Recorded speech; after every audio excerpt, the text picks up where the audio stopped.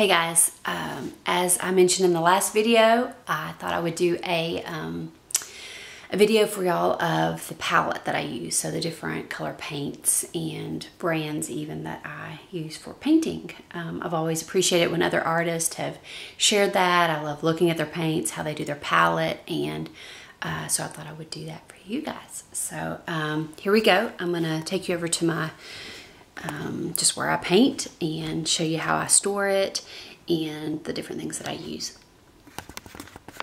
This is the table that I work at, and I have a drawer here of my small tubes of paint, and then in this drawer, excuse me, I felt that coming on, my larger tubes. Just keep those here, and I keep them basically in the order that I do on my palette. So from warm colors to cool colors, and the same in this drawer, even though it looks like a hot mess. It's kind of my whites to yellows to reds, blues, greens, random stuff stuffed all in the back there. And this is, I keep my Terp here. I've got a travel can and larger can, and then just random cans to pour stuff in. And brushes, keep there. This is the jar that I use. These are my most used brushes, and this is just random stuff in the back. And my easel, and other just piled up random stuff. I did not straighten up at all for you guys. I just am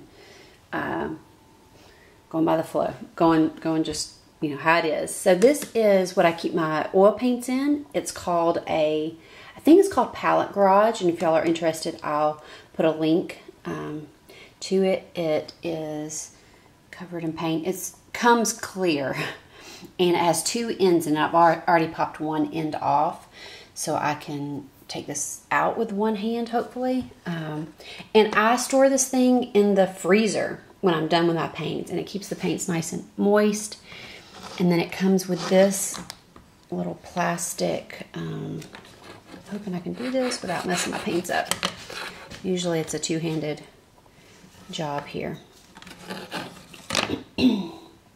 Alright, so you can see it's just a tube that comes in, and then it's got this little kind of tray thing, and you just stick it in there, and I pop it in. You can put it in the refrigerator or the freezer. Sometimes I go long chunks of time without painting, and so I really want my paints to stay nice and fresh. They're a little hard or firm when they come out of the freezer, but then they just are nice and lush. This has been in the freezer. The only paint that I squeezed out fresh this morning was this white, but this has been sitting out a little while, and you can see how nice everything looks. So I do my palette. I've changed it up a little bit over the years, but this is pretty much how I do it. I mean, it always stays like this. Even my travel palettes, I lay out like this. I used to have my white over here to the left, but then I found that I use it a lot, so it's nice to just have that in the middle, and then have my warm colors on the left and my cool colors on the right. And I just lay it out in the order of, I always have it laid out the same. It's kind of like a piano. You want to be able to know where the notes are and what to play, where my hand just kind of automatically goes to things. I don't clean this thing off either very often. You can see like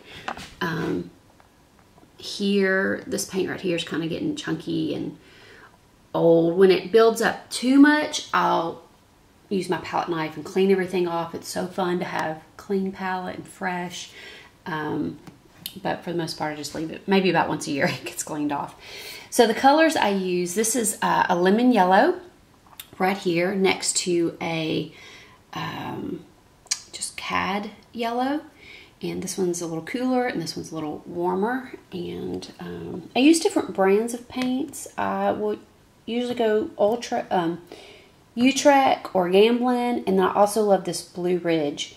It's a guy who makes paints, and they're amazing. There's a couple colors that I prefer other brands from, like the burnt. Oh, I have a color that I don't have out here. I just realized that's my absolute favorite color. Burnt Sienna. I could not live without that. Okay, so those are some of the brands. You'll see the from the tubes what they are, and I have them in different brands of different colors. So, so let me get back to this. The Cad Lemon Yellow. I use just a regular cadmium. Oh, that tube doesn't say. What do I use? Cadmium Yellow Deep. I'm having a hard time finding. There we go. Cadmium Yellow Deep. Then next I have a raw sienna. Love raw sienna. Then I have burnt sienna right here. I could not live without burnt sienna. It's one of my favorite colors. It's a great mixer. You can do get a nice black or dark color mixing burnt sienna and ultramarine or cobalt blue. I just feel like this is I don't know. I would pick this color over any of my reds if I had to have just one on the palette. Ooh, another tube I don't have out in my list here is cadmium orange.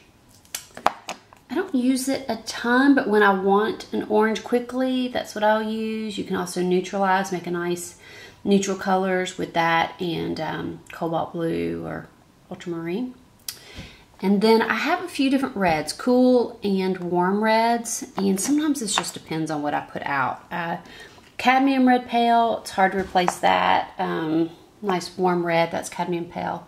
This right here is quinacridone rose. I don't have these in the right order. Let me get this. Quinacridone rose. It's a nice kind of medium pinkish color. It's really nice. Alizarin crimson, a little bit darker if you need to make a nice dark purple or neutral or black. That's a good color to add. And cadmium red pale. Titanium white. I love Blue Ridge's titanium white. It's got just this creamy mix to it that I love, mixing that color, that titanium white with that paint consistency with other paints. I absolutely love it. Then right here on my palette, I put my gunk, my leftover paint that I scrape up from the palette. It's nice to have a neutral like that sometimes. Sometimes it's warmer, sometimes it's cooler, sometimes it sits there forever and gunks up and I can't use it. Sometimes it'll be a nice purple. It's just kind of fun and it's nice to have that neutral base right there. Next is cerulean blue, and that's kind of irreplaceable too. So, then I have cobalt blue and ultramarine.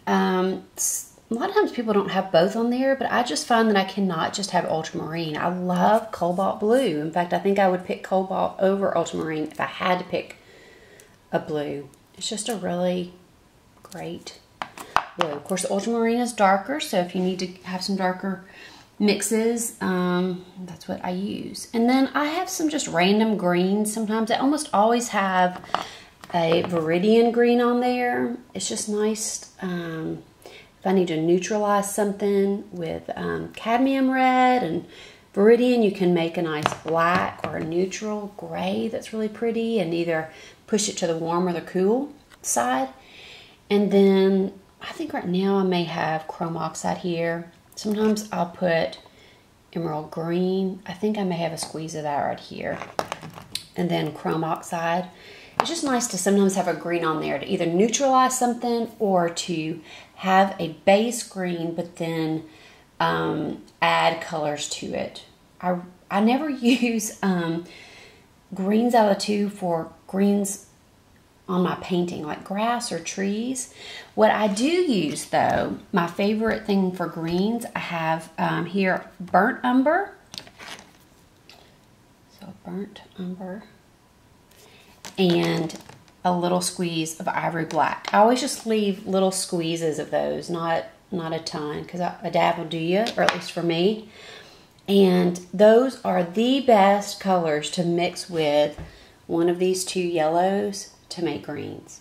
They're more natural. If I try to even mix, I don't know, I just love those mixes for greens. I don't usually tend to like real bright greens in my painting for stems of flowers or leaves or grass or trees. So that's a tip there that I always use. And then over here I have a little squeeze of Venetian red.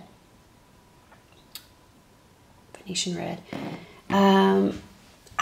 And that stuff, man, it is strong and goes forever. So totally just a little dab will do you for that. I like Venetian red to make purples. I don't use purple a lot in my paintings, but maybe if there's a shadow of a white, maybe a white shirt or a white cup, Venetian red and one of the blues makes a great purple. And sometimes I'll even mix it up, mix a nice purple that I like with the Venetian red and one of my blues, and put a dab right here of it, so I just have it for a neutral. And then other times I do put this magnesium, what's it called? Magnesium violet. Oh, no, I always call it magnesium. It's not magnesium. It's, now that I'm reading the label, manganese? I don't even really know how to say it, but it's a nice purple. It's not real, like, in-your-face purple. And I still usually have to tone it down. I would not use this straight out of the tube. And actually, I haven't used it in a long time. I've been mixing my Venetian red and blue together. And the other tip that I wanted to tell y'all, as far as my paints, what I use for cleaning my brushes, I think I got this tip from Carol, goodness gracious, I just forgot her name, Carol Maureen, is Murphy oil soap, the stuff to clean your floors. And I keep a little of that in this, oh, I bet I won't be able to get this off one-handed, in just a little Tupperware thing. How about I just tell you that? And I'll dip my brush in it, and usually we'll just rub it like this on my sink, dab it like that, rinse it, dab it again, do that until I'm not seeing a lot of paint come rinsing out of the brush. So that is my quick palette. Hope you enjoyed it. Thanks.